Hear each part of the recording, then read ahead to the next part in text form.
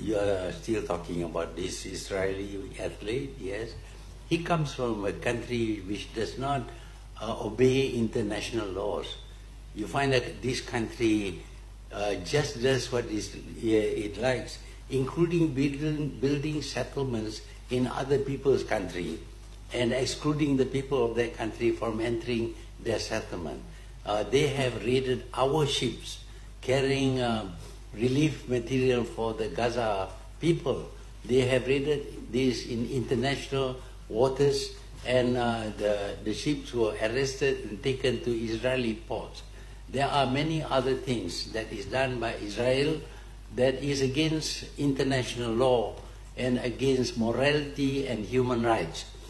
We cannot do anything to Israel, but we don't want to have anything to do with them, including with their people. If their people wants to compete in sports, they can go to some other country. But for Malaysia, they are coming from a criminal country, and we cannot accept them.